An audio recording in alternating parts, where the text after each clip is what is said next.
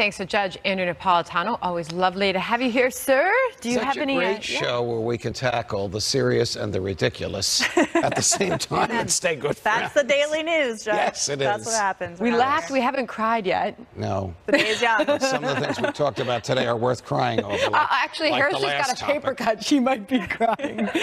All right. Thanks so much for joining us. Happening now. Oh, sorry. Wow, that's the wrong show. Harris, here she is. Fox News alert now. A top North Korean official is set to land any minute in the United States as summit talk picks up steam. We'll go outnumbered overtime now. I'm Harris Faulkner. New York's JFK Airport.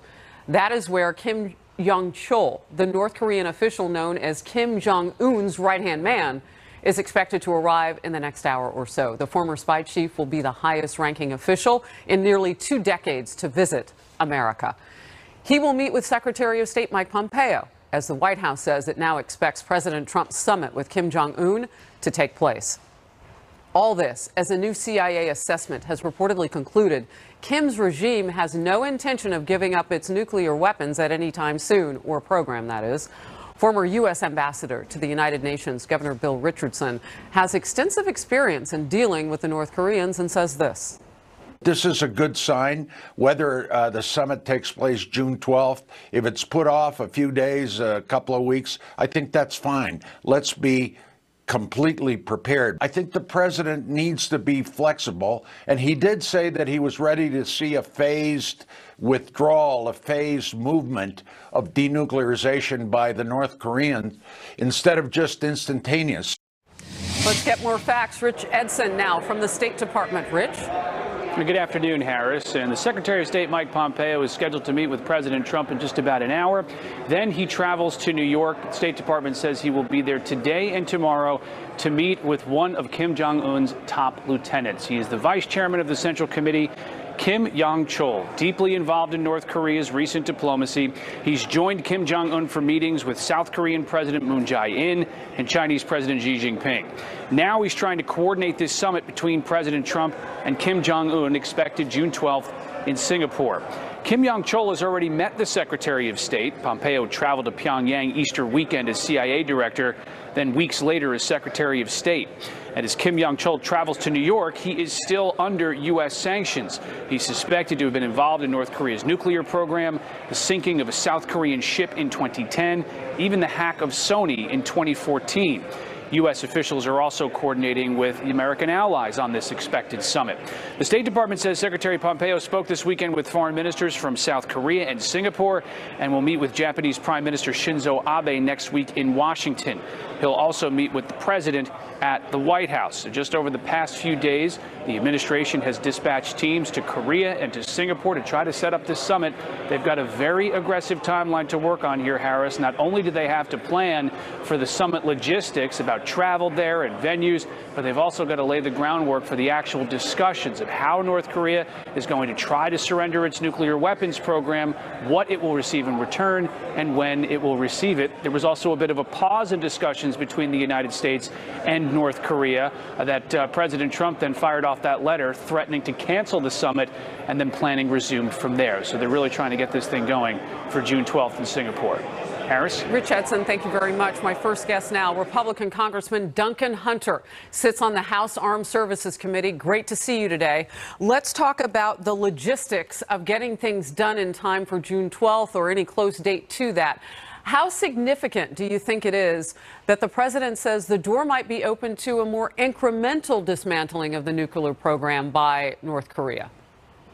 I think it's good no matter what. The ultimate downside here is that North Korea launches a nuclear weapon at the U.S., one of our territories, at Japan or South Korea, right? That's the worst thing that can happen. Anything short of that, especially with the Korean top spy turned diplomat coming to meet with our top spy turned diplomat, anything going forward now is positive. And I think all they need to do now is prepare so that both sides know what they expect out of each other. Because the biggest downside, I think, or the biggest downfall that's a possibility is each side, meaning us and the North Koreans, expecting something from the other that we're not willing to give. So we get that done in the beginning so that hopefully the summit, when there is one, is kind of more of a dog and pony show as opposed to something that where the real work already got done, and now they're just going to meet and kind of, sign the papers. Hopefully that's what's going on.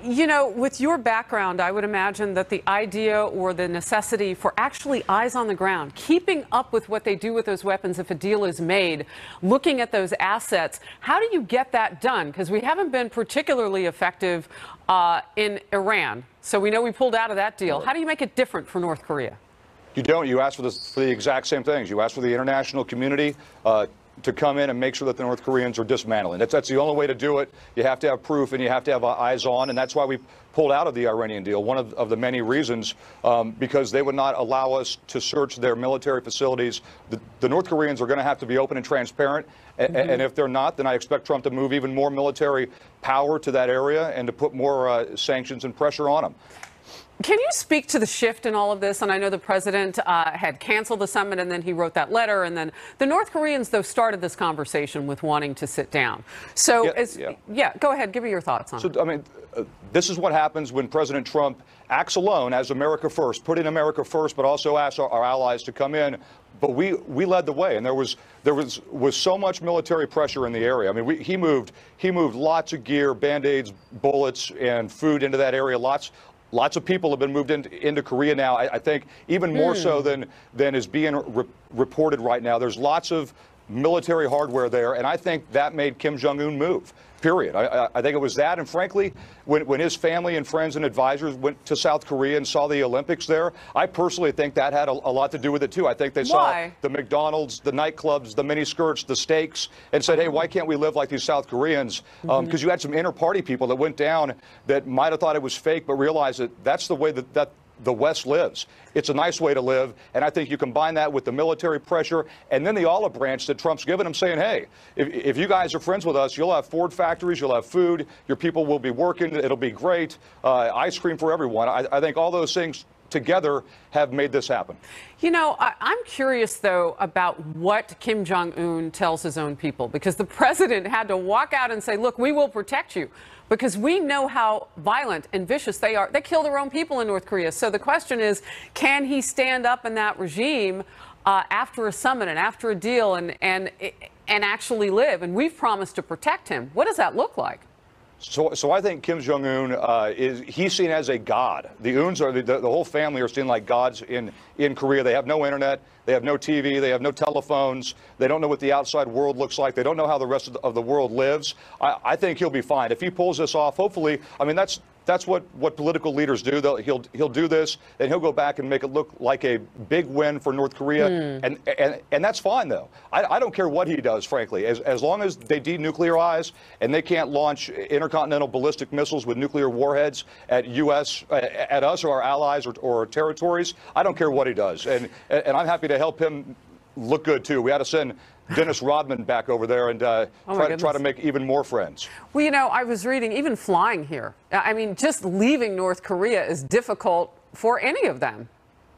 Yeah, this is a closed dictatorship, a real-life one. It's kind of interesting for us to even have a concept of what it's like for them, but they're totally closed off to the outside world. The government can kill anybody, arrest anybody, put you in work camps. I mean, it is a real dictatorship alive and well in 2018, and it'd be awesome to see Trump dismantle that and at least offer the olive branches saying, look, here's how the rest of the world lives. You too can be like this. You just got to be friendly. Yeah, I was just finding it fascinating that even when the leaders move, they move on the ground. Any kind of air support has to come from elsewhere. Congressman, thank you very much, Congressman Duncan Hunter. Thank you. Harris. All right, so you've given us a lot to talk about with my next guest now, Brian McCain, who served as Principal Deputy Undersecretary of Defense for Policy under President Obama. I'm so anxious to talk with you about where we are that we haven't been before. And politics aside, what impresses you about what we're learning today? Well, we've got an interesting process that the president has launched. It's a little upside down from the usual diplomatic process with North Korea, where you try to set the groundwork with many meetings at lower levels and try to come up with some kind of framework or detailed agreement that the leaders can then come in and bless. And the short time frame that the president has given to this has put a lot of pressure on the system. And so we'll find out very shortly whether this is going to work. I would emphasize that it's more important to get it right than do it fast. So if they can't meet this June 12th target, I don't think that's the end of the world. I think they need to have a well-prepared meeting for the two leaders. Or actually, perhaps this is just the beginning of a series of meetings, too. I mean, you've got to be open to that. You can't get it all done. But I want to go back to something that you just said, upside down from the usual. Perhaps that's why we got here. In part, yes. I'd say there's three elements that led to this moment. One is the pressure campaign of the international sanctions, which give credit to the Trump administration, but also putting the pressure on China to actually enforce the sanctions on its border. Second, the president of South Korea took the initiative before the Olympics to reach out to the north, and he really set some of this in motion. And third, we don't know for sure, but I think part of this relates to Kim Jong-un making his own calculation that his nuclear and missile program is at a place where he wants it to be, that he's more secure in his own domestic political situation, and therefore he feels ready to roll the dice a bit on negotiations. Wow, you are one of the first people that I've heard mention China in this way, and I'm curious about that because China upholding its sanctions, you say, played an important role in all of this. Just a few days ago, the president was talking about every time China's leader got together with Kim Jong-un, it seemed like North Korea walked farther and farther away from their promises. Do you see China differently? Well, China for a long time has played a little bit of a double game in the sense that they have worked with us in multilateral fora to put pressure on the North Koreans, but at the same time, they did not want a collapse of the North Korean state and have A, a huge flow of refugees across their border, and B, a unified Korean peninsula, which is controlled by the South Korean government with American forces on the ground closer to their border. So they have a lot of different interests at stake, but they did implement the same more detailed agreement that provides the sort of verification that Congressman Hunter was talking about. But I think it's a good sign that this Vice Chairman Kim is coming to the United States, that both sides really want this summit to happen. Brian McKean, formerly of the Obama administration, we appreciate your time. Thank you very much. Thank you. Roseanne Barr taking aim at a liberal media double standard, she says, after ABC canceled her hit TV show after her racist tweet. Is she right to cast blame, or does she deserve to be fired? Well, it happened already. Media Buzz's Howard Kurtz will weigh in. Can't wait to talk with him about this. She said she was getting off Twitter. She's not. Plus, President Trump once again ripping Jeff Sessions, saying he wishes he had chosen a different attorney general. What it could mean for the Robert Mueller Russia investigation. Stay close. Jeff Sessions as the Attorney General is there in name only. He's absolutely worthless. The sooner the president names a new Attorney General, the better. He should never have recused himself. He didn't need to in a counterintelligence operation. Fox News alert, the president tweeted this morning that he wishes he had chosen a different attorney general. This comes after the New York Times reported the president pressed Jeff Sessions to reverse his decision to recuse himself from the Russia investigation back in March of 2017. Chief White House correspondent John Roberts is live at the White House with more on this. John? Harris, good afternoon to you. Not a good day to be Jeff Sessions. Like so many other days during this administration, the president probably more forceful than he has ever been today in suggesting that he never should have appointed Jeff Sessions to be the Attorney General. This comes after the chairman of the Government Oversight Committee in the House, Trey Gowdy, made some comments on television this morning saying that he can understand the president's frustration with Jeff Sessions after recusing himself in the Russia investigation. If I were the president and I picked someone to be the country's chief law enforcement officer and they told me later, oh, by the way, I'm not going to be able to participate in the most important case in the office, I would be frustrated, too. That's how I read that is Senator Sessions, why didn't you tell me this before I picked you? There are lots of really good lawyers in the country. He could have picked someone else. Well, the president was infuriated after he heard all of that in a lengthy tweet, putting the entire Gowdy quote out there on Twitter, including the last line, there are lots of really good lawyers in the country. He could have picked somebody else. And the president adding in his own language, and I wish I did. Gowdy with another significant statement, though, in the past 24 hours that the president did not quote on Twitter today. Gowdy telling our Martha McCallum last night that his meeting at the DOJ last week about that confidential informant the FBI was using to gather information on 3 people associated with the Trump campaign convinced Gowdy that the FBI didn't do anything wrong.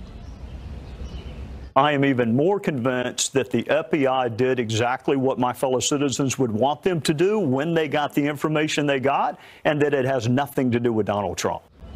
Both of those will be big topics at the briefing scheduled for 2:45 this afternoon, along with the latest on where the North Korea talks stand. Harris?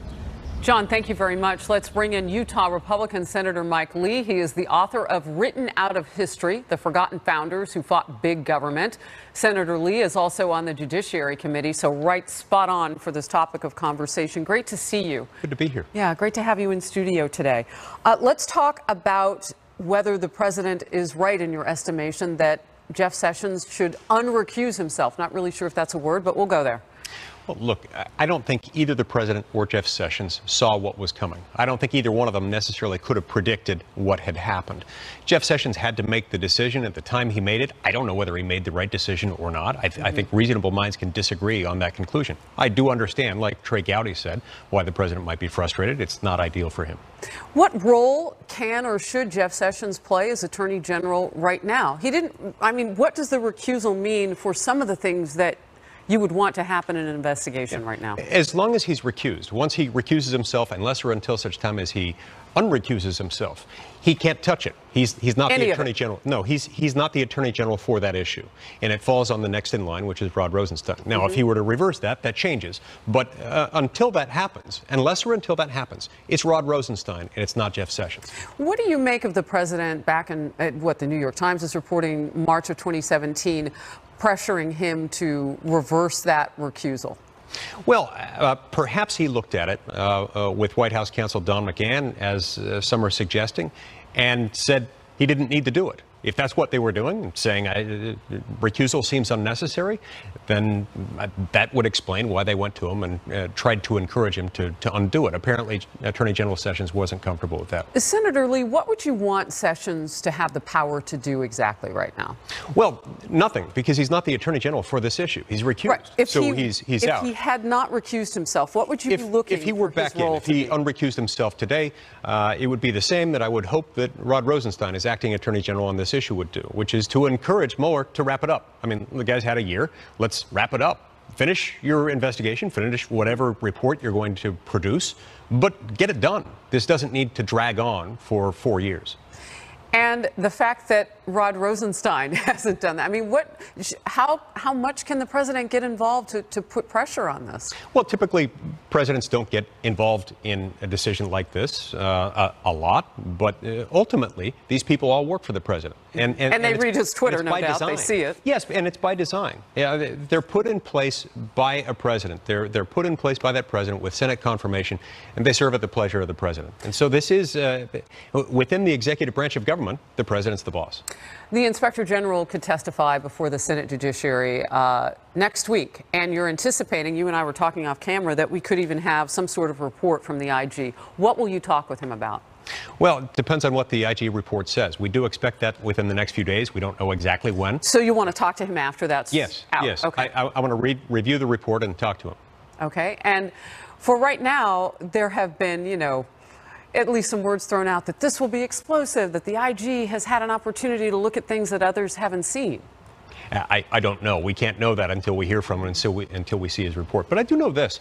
The mere suggestion that there's been involvement by the FBI in a political campaign, if true, that's very deeply disturbing. And it's understandable why a lot of people would be concerned about that. All right. So Democrats and others have pushed back and said, no, this is how you do it. And that there was nothing untoward to having an FBI informant looking into a campaign. And you say what? Well, if that's the case, why didn't they go to the campaign? Why didn't they go to President Trump as a candidate and say, here's what we're doing? That is a Why do you think they didn't? I don't know. And it's one of the questions I want to get to the bottom of is why didn't they do that? And if they didn't do that, does that tell us anything about what their intentions were? Have you talked to Democrats at all about this issue? Not much. This issue has gained a lot more momentum in the last few days, and I haven't had a lot of discussion. The reason I ask you is, wouldn't it be an American problem if we have FBI informants looking into campaigns? It wouldn't be the first time, but I'm just curious, on the Hill, do you have that kind of gestalt view on it? Yeah, look, I think Democrats, if it comes out that they were deeply involved in a campaign, that they were engaged in some type of partisan manipulation of a political campaign, I think that's an issue that would be concerning to both Republicans and Democrats alike. And what kind of accountability comes after that? Well, it depends on what they did. But if there was something nefarious going on, if there was an intent to disrupt a campaign or affect the outcome of it, that's huge. That's monumental. That's catastrophic. And that's something that would need to be addressed through legislation and through oversight. Senator Lee, great to have you today. Good to be here. Thank you for your time. Thank you. President Trump is going after Democrats on immigration reform ahead of the midterm elections. Could this be a winning tactic for Republicans, or could it backfire? Our power panel will weigh in. Plus, the commander-in-chief weighing in on the Roseanne Barr controversy, why he's accusing ABC of a double standard. Stay close. President Trump now weighing in on the Roseanne Barr controversy after ABC canceled her hit TV show over an offensive racist tweet targeting former Obama advisor Valerie Jarrett. The president tweeted this. Bob Iger of ABC called Valerie Jarrett to let her know that ABC does not tolerate comments like those made by Roseanne Barr. Gee, he never called President Donald J. Trump to apologize for the horrible statements made and said about me on ABC. Maybe I just didn't get the call. This after Roseanne Barr also spoke out, apologizing to her castmates, but also retweeting posts blaming a liberal media double standard. Meanwhile, Valerie Jarrett had this to say. I think tone does start at the top, and we like to look up to our president and feel as though he reflects the values of our country. But I also think every individual citizen has a responsibility, too. And it's up to all of us to push back. Our government is only going to be as good as we make it be. And as Reverend always taught me, you have to be, people on the inside have to push hard, and people on the outside have to listen. Let's bring in now host of Media Buzz, Howard Kurtz. Howard, I just want to kind of gauge where we are, because Roseanne Barr said she was leaving Twitter. She's back on Twitter. And it's interesting because she's blaming everything from a double standard to Ambien for her racist comment. It was a bizarre tweet storm last night by Roseanne Barr, and obviously she's emotional. So she is lashing out at her critics, including accusing a couple of fellow cast members of throwing her under the bus. At the same time, she's apologizing. She's telling people not to defend her because what she did was inexcusable. And Ambien, I mean, come on. Ambien is a pretty lame defense. Ambien, not on the bottle that it causes racism. And so now, where does ABC go in all of this? Because they have fired her. They have moved on. And she's invoking that, well, it's a double standard based on ABC's behavior with others. Well, you know, as far as what the president tweeted, I did find it noteworthy that he didn't choose to make even a perfunctory denunciation of Roseanne's tweet about Valerie Jarrett. And, you know, I'm sure the president thinks that ABC News has said many unfair things about him. I doubt any of them are as horrible as the frankly racist and ugly thing that Roseanne said about the former Barack Obama aide. As far as ABC, I mean, look, first of all, the network deserves credit for creating this show, for reviving it from the 90s version and making a pro-Trump character the centerpiece of it. So ABC didn't want to get rid of this show. It was making a lot of money for the network, but felt, I think, particularly because it involved the third rail of race, that it had no choice but to fire Roseanne and fire her quickly. Can we just get real a second about who Roseanne Barr is? Because her racist take on life, if you will, didn't just begin yesterday with that tweet. She has a history. There are reports that she showed up somewhere with a Hitler mustache. I mean, she has a history. This is Roseanne Barr. And, you know, I mentioned on this program yesterday, it is free speech. It is free speech with dire consequences for her career at this point. I'm just curious, you give ABC a lot of credit. They also put Paula Deen on Dancing with the Stars after she dropped the N-word on another network. Or not another network, but in life. So do the networks deserve that much credit? Well, I'm just saying that ABC, you know, wanted this to be a hit show, but at the same time, you know, I have to say, in response to your very trenchant observations, that ABC was in a dilemma and was under a tremendous amount of pressure. And yes, ABC executives knew exactly who they were getting with Roseanne Barr. Years and years of conspiracy theories about 9/11, about Nazis. Even yesterday, before or around the same time, she tweeted a false rumor about Chelsea Clinton. Yes. So ABC took a gamble here that Roseanne was going to somehow behave on social media. In retrospect, that was a pretty bad bet. You know, Howard, you have been watching the media and reporting on it for so many years. I lean on your expertise now. Are we at a tipping point?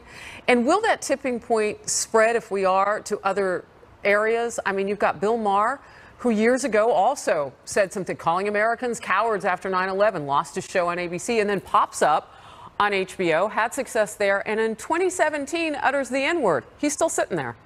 Right. And in fact, Bill Maher 5 years ago compared Donald Trump's hair to that of an orangutan. So, you know, that seems like a pretty grave offense. Look, there are all kinds of double standards here. There are all kinds of comedians and performers and television personalities who say and tweet crude and rude and offensive things, and nothing happens to them, or they get fired, or they get suspended. There's no one standard. Every media organization has to search its own conscience when something like this happens. How do you weigh the fact that a lot of people are employed by this show, the millions of people love this show, versus this clear mistake, which even Roseanne now says, don't defend me, it was inexcusable, it was indefensible. I agree with her on that point. And then she uses the ambient defense.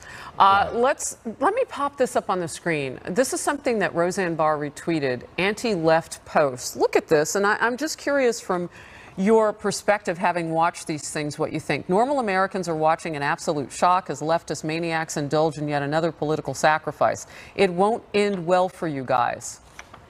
Howie, what does that mean?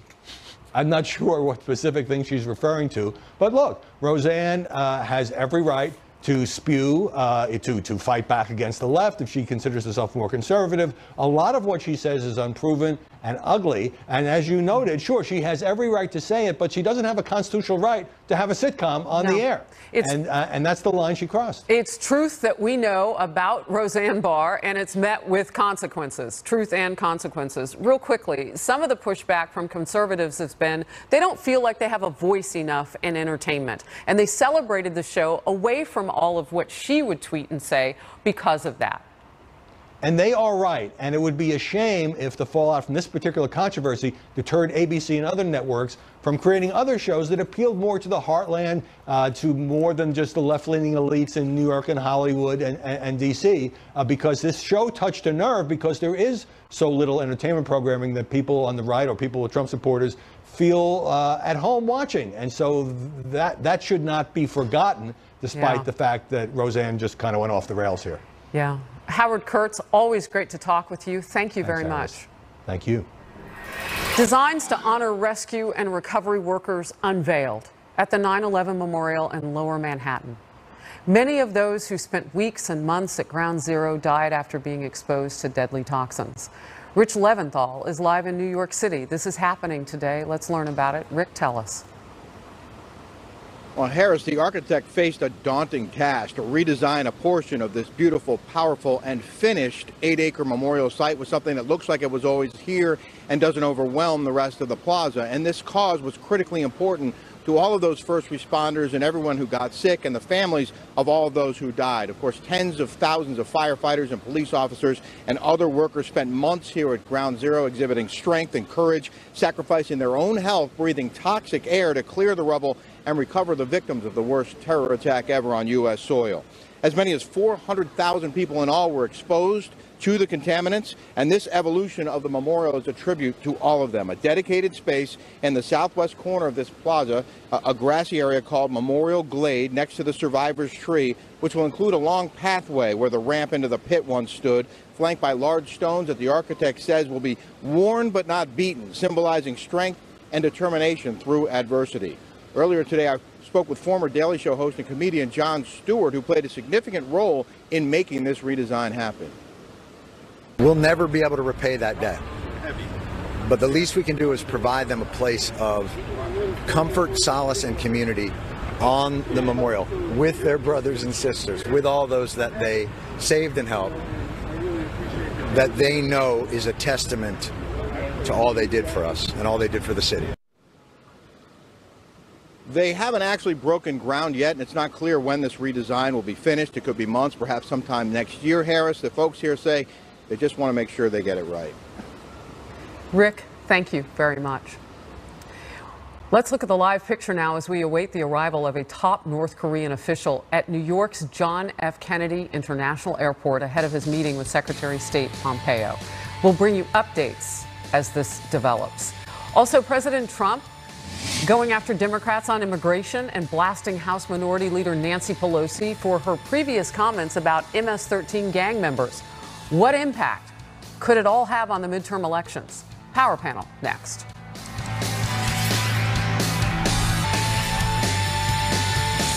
President Trump is targeting Democrats politically on immigration ahead of the midterm elections.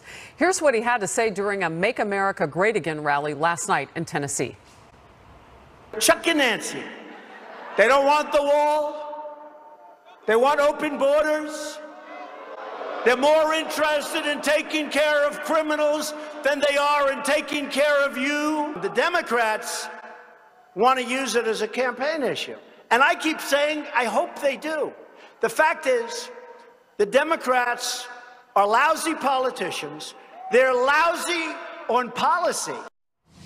Could this strategy help Republicans win in November? The Power Panel now. Former Hillary Clinton campaign staffer and former DNC advisor Zach Buchanan is here. And RNC spokeswoman Kayleigh McEnany. Kayleigh, I'm going to start with you.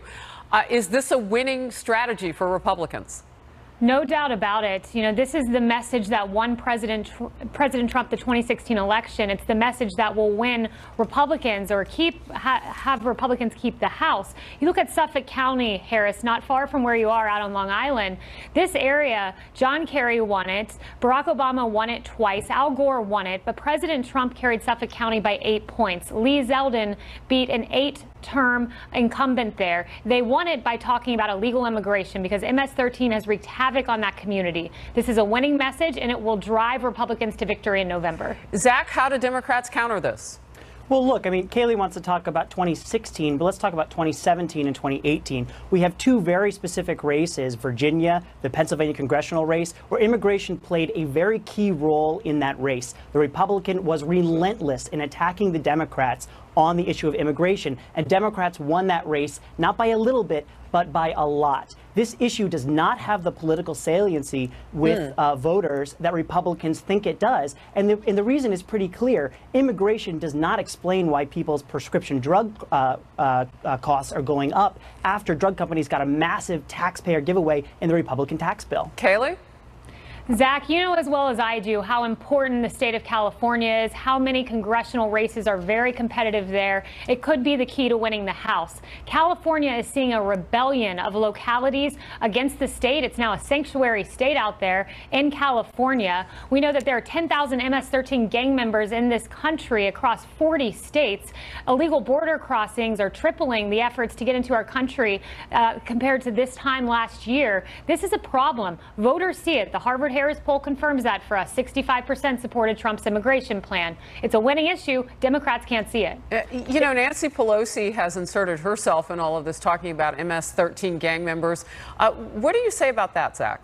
Look, I think that this strategy is tried and true. It is trying to tell voters that MS-13 represents the entire Latino community, and voters aren't falling for it. You know, I mean, what they are actually nobody falls for that because it's not true. I mean, well, I agree that it's not everybody. true, but that's why Republicans continue to bring up MS-13. They're trying to smear an entire racial minority with individual violent criminals. But it's just not going to work because people are seeing their gas prices go up, and they're wondering why oil companies are hiking up their gas prices after they got a massive taxpayer giveaway in the Republican tax bill. Immigration doesn't explain that fact, but Republicans are trying to make it explain that fact, and they can't, and they're losing because of it. So, Kayleigh, Zach wouldn't touch Representative Nancy Pelosi. What would you say? Yeah, Zach, you couldn't be further from the truth trying to demonize Republicans. This country is the most generous on earth. We welcome 1.1 million legal immigrants each year, more than any other country in the world. What we stand against is illegal immigration, and what we stand against are the small cohort within that are, in fact, MS-13 gang members. And if you think you're going to win an election by saying MS-13 that dismembers bodies has a spark of divinity, in Nancy Pelosi's words, if you think that'll win an election, by all means try. We will welcome that messaging. You can't name a single race this in 2018 or 2017 that you have won based on the issue of immigration. And the reason is because people are seeing through your race-baiting tactics to distract us from the main issues about why people's premiums are going up. why people's gas prices are going up, why people's prescription drugs are going up. Immigration does not answer any of those questions. Right, you've said That's what this election is going to be about. I want to give Kaylee the last word on this issue. Zach, you might have missed the 4 special elections that we won in 2017. We did win them. Immigration was discussed, and we will win again in 2018. All right. We have more to talk about. San Francisco, so I want you guys to sit tight during the commercial. We are now learning the plane carrying a top North Korean official is landing right now in New York City. I'm looking out of the corner of my eye on the big wall because I'm seeing a lot of activity near the security entrance that we've been watching all day. He is set to meet with Secretary of State Mike Pompeo as they work towards setting up a summit between President Trump and the dictator of North Korea, Kim Jong-un. We're watching this picture closely. As we get fresh pics of him on the ground landing, we'll bring them to you. Stay close. Hi, everyone. I'm Dana Perino. We are waiting for Sarah Sanders. She'll brief reporters on a busy news day. Plus, Mike Pompeo meeting with the president at the top of the hour before he heads to New York to meet with a top North Korean official. And a troubling case we've been telling you about on the show. Growing bipartisan calls for the president to commute the sentence of Matthew Charles. Who is he, and why is a reality TV star even involved? That story and more on the Daily Briefing. Breaking news. North Korea's former spy chief has landed on the ground in New York City. He's expected now to meet with Secretary of State Mike Pompeo as the two parties work toward a much anticipated summit between President Trump and North Korea's dictator. He's on the ground. He's here. And let's bring back now our power panel, Zach Buchanan and Kaylee McEnany. I want to start with the picture, which is outside of Customs at JFK. And we understand meeting the plane where the North Korean top official is there is a black car. So we're waiting for that. As that happens, if there's something to show you live, we'll take you there. But in the meantime, I want to just get your quick thoughts now as the summit goes forth, at least for now. Kaylee? This is extraordinary. You know, for 27 years, presidents have tried and failed on North Korea. But President Trump, in just 18 months, has done quite a bit. You look at the securing the release of 3 hostages, the fact that we're on the precipice of a meeting and North Korea is not demanding that we lift the sanctions. They're uttering the word denuclearization, the destruction of that nuclear test site. It's extraordinary what this president has done. And Mike Pompeo is included in that, the Secretary of State. Last time he met with the North Koreans, we saw hostages be set free. So what's going to come of this, we'll see. You know, Zach, you and I have talked about this, and you have reminded me that, you know, not all Democrats see this the same way. Why are there some who won't give this president credit? I had guests on earlier who absolutely do give him credit for this. Look, I mean, I think it's absolutely great that we're trying diplomacy. Diplomacy is a lot better than going to war. But one of the things, I mean, the Kim regime has been asking for a meeting for years now, so accepting it one time is not an achievement. What would be an achievement is verifiable, complete, irreversible denuclearization. Not mentioning the word denuclearization, but agreeing to actually dismantle the nuclear program, to agreeing to a verification regime that goes on long after the summit ends. That has not been achieved yet. And we have seen in the past the North Korean regime agree to things like blow up facilities for the cameras. They have agreed to meet on a lower level before. And so if at the end of this agreement there is not verifiable, irreversible reductions of nuclear weapons to the level of 0 forever, this is not a successful summit. So what the president has said is that, you know, it may be more incremental, and that's just about the dismantling. What other political experts are saying that for the president politically, what this does is it sets up a conversation now with the regime that has wanted a conversation, as you point out, Zach, but has to put some stuff on the table now. That has not happened. Kaylee? Right, and I think we will see them put stuff on the table. You know, we already saw the release of those hostages, but what's clear is we finally have a president who means action. He's a tough negotiator. He's not going to allow North Korea to come in and step on the United States. He's going to demand true denuclearization. This is not the Obama model of strategic patience. This is maximum pressure. This is not going to be a deal where, like we saw with Obama and Iran, $400 million of cash are given, and yet no hostages are released, and there are no security and assurances. promises that Iran will be free from nuclear weapons. This is the exact opposite side of the coin, and it will work because we have a president, President Trump, who is the great negotiator. You know, the president is want to say, and his supporters and team members and White House staffers say that this is promises made, promises kept in motion as he pulls toward the summit if it happens. Zach, what is the Democrat counterpart to that other than just supporting it, which might not be a bad idea? The Democrat counterpart is we are very excited to see the deal maker in action. They have set very high standards for what this deal needs to look like. Both Trump, Bolton, and Pompeo have said that there needs to be complete, verifiable, and irreversible denuclearization down to zero, and a verification regime that goes into perpetuity. That is a standard that they have set. He is the deal maker. He needs to come away from this summit with that deal. Otherwise, it's just going to be another weak deal. Is it a bust if they have more conversations, though? Perhaps it's just the beginning. I have to let you guys go. There's breaking news. The North Korean dictator, first-hand man on the ground.